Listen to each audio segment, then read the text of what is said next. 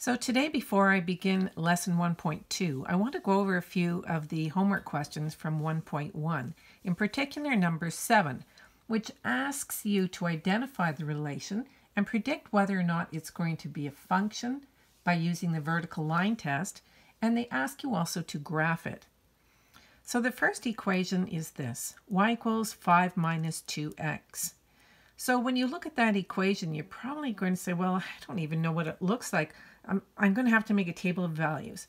Well, you could, but it's not necessary because I think you should be able to recognize, first of all, that it is linear because the degree of the x value is 1.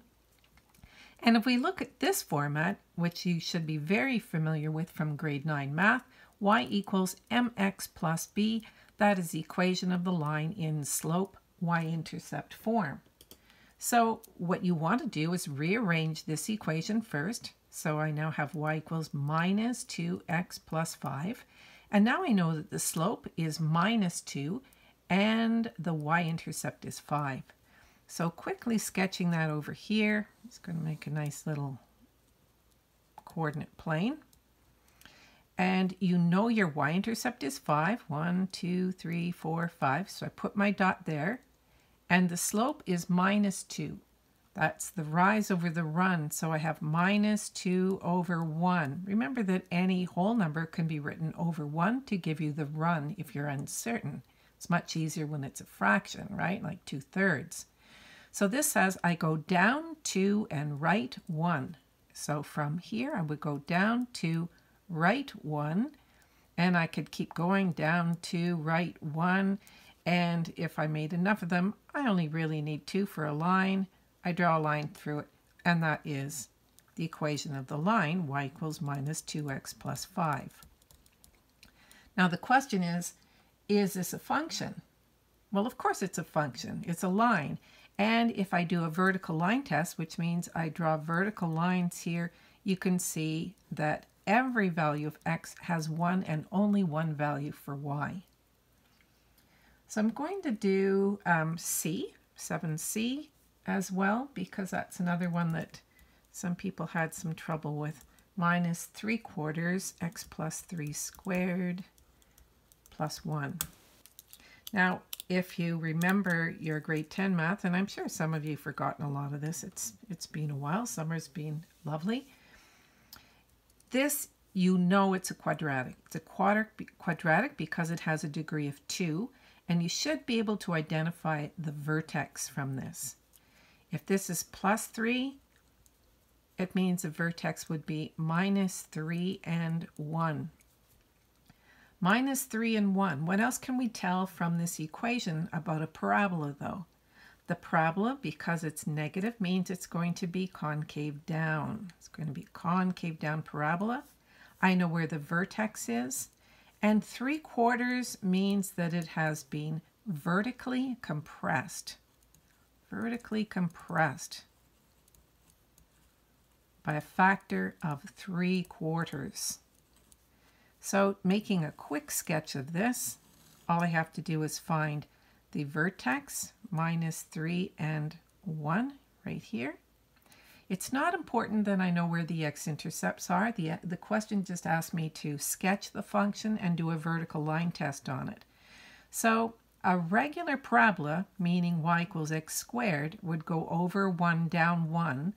But this one, because it's minus 3/4, it's going to be a little steeper. Sorry, a little flatter. So it's going to be more like this. Now, it's not that important that you know exactly where it's going to cross. The point is that you know that it's a concave down parabola with a vertex of minus 3 and 1. It's been vertically compressed. So here's your regular parabola, right? Y equals x squared. If you compress it, it goes like this, more like a bowl. If you stretch it, it goes steeper, like that. So there's a good sketch of my parabola. I do a vertical line test on it, and bam, it's okay. It passes a vertical line test. So yes, it is a function. Now the one that's really tricked everyone in my class was this one. X squared plus y squared is equal to 25. Now I bet some of you are saying, oh, this isn't a quadratic. It has a degree 2. This has a degree 2. Oh, I don't even know what this is. Well, you should remember from grade 10 math. This is from the equation x squared plus y squared equals r squared. Now, do you know what it is? You should. It's a circle. It's a circle with a radius of the square root of 25. So if r squared is 25, then r is equal to the square root of 25, actually plus or minus. So the radius, which has to be a positive length, the radius is going to be 5, but if you were to sketch it, it would have all of these points of 5.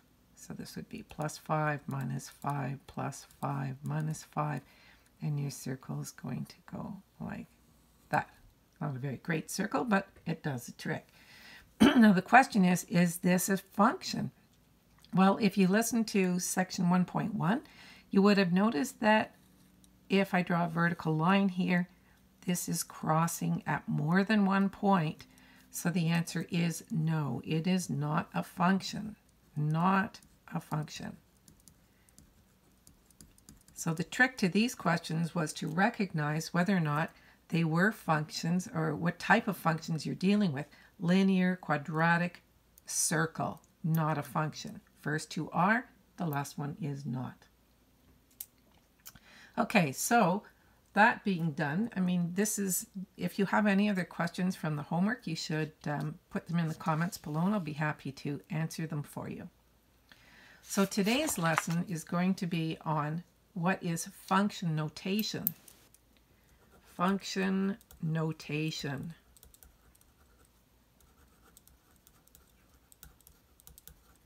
Okay, so all of a sudden you're being asked to give the equation. You're talking about functions like they had another word for the y value. So if I had a function, let's use a quadratic, one that you should know. Y equals x squared plus 2. Let's say that's my function. You can write this in function notation simply by making the y f at x. F at x equals x squared plus 2. So all that means is that I'm talking about this function. This is replace the y, and that this x is going to tell me if I put in a value for x, I'm going to get a height for y. Now you've been doing that all along, right? You put in a value for x. If you wanted to sketch this, you could put in 0, you could put in 1, you could put in 2, you could put in -1, -2. Matter of fact, you can put in any value of real numbers and get an answer for y. The answer, y in this case, is the height of the function for some value of x. So if I say f at x equals x squared plus 2, and I say, well, what's f at 1? Well, f at 1 just means I'm going to substitute in a 1 where I see an x, and I'm going to evaluate it. 1 squared is 1 plus 2 is 3.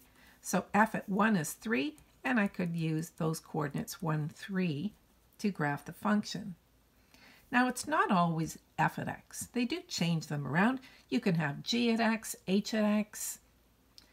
Often you'll see things like h at t, especially when they're talking about a height of a function, such as an equation like this. So it'll say, what is the height at a certain time? So you plug in the time, you find the height.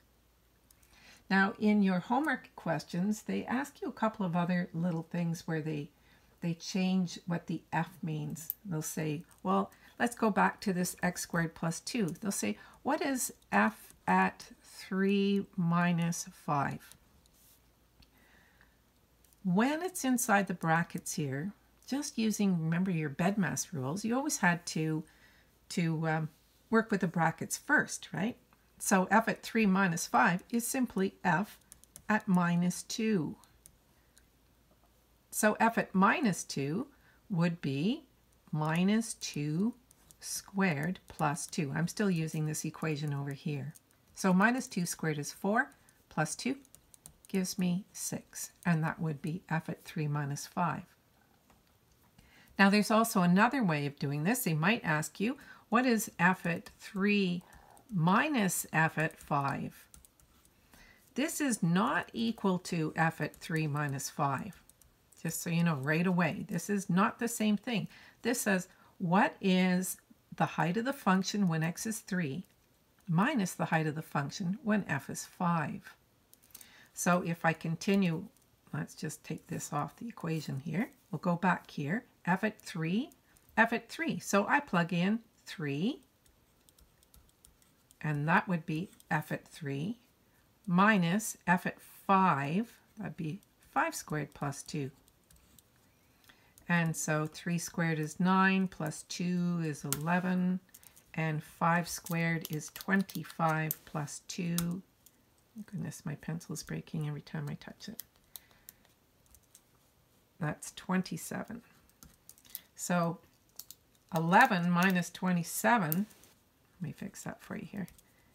11 minus 27 is minus 15. So you can see that this is not the same thing as f at 3 minus 5. So those are the little tricks, or some of the little questions they asked you in the homework question. They also have some graphs where they ask you to find the values on a grid. So let's say I have something like this. This is going to be my function. Now remember, function, as long as it doesn't go over the two values on top of one another, it will be a function. Okay, so let's say this is 1, this is going to be 2, this is 3, this is 4, 1, 2, 3, 4. So this point's going to be 4, 4. This point will be 3, 2. This point will be 2 minus 1. And this will be 1, 1. So they don't write all these values in for you. They just, sorry, that's 4, 4. They just write them in like that. And then they ask you, what is f at, let's say f at 3 plus f at 1? So you don't have an equation to plug it into this time. This time you look at the graph. So you say, whoa, f at 3. F at 3 is 2. So f at 3 is 2. Plus f at 1. F at 1 is 1. That's the height when x is 1. So that gives me 3. Okay, so that's all there really is to function notation. It's just another way of using or replacing y in an equation so that you can say what variable for your domain you're going to be using. In this case, I'm doing, if I was to graph this, I would have height versus time, right? So I'd have h at t on this axis now, and this would be t. So h at t would give me some parabola here. It's got times 0 is at 6, and then it's going to go up and come back down, right? Something like that. So your x variable, it's not x anymore, it's t, and my height at some time t. But this one, f at x, that's probably the one you'll see the most. And again, it is said f at x, f at x. And that's it for today, and there goes my pencil. I hope that helps you out. And we'll take a look at some of the homework questions, or if you have any you'd like me to do, just send a note in the comments below. Bye.